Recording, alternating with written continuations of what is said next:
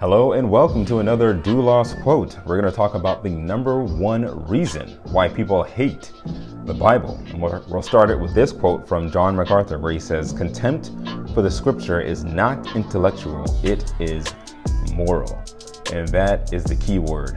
We do not like the scripture. We hate the Bible. We hate God because he talks against our sin. He talks against our wrongdoing, our evil ways, our fornication, our lust, our gossip, our envy, our jealousy, our anger, our perversion.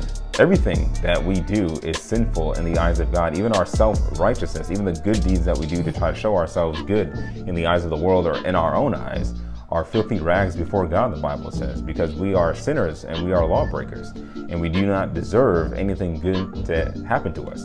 And so when the Bible calls out our sin, we hate that. And Jesus talks about how we even hate the light because we do evil deeds and we love the darkness. We don't want the light. We're like cockroaches. When the light goes on, we scatter. We hate the light being aimed at us when we are sinners and sinners by nature and enjoy doing the sin that we do.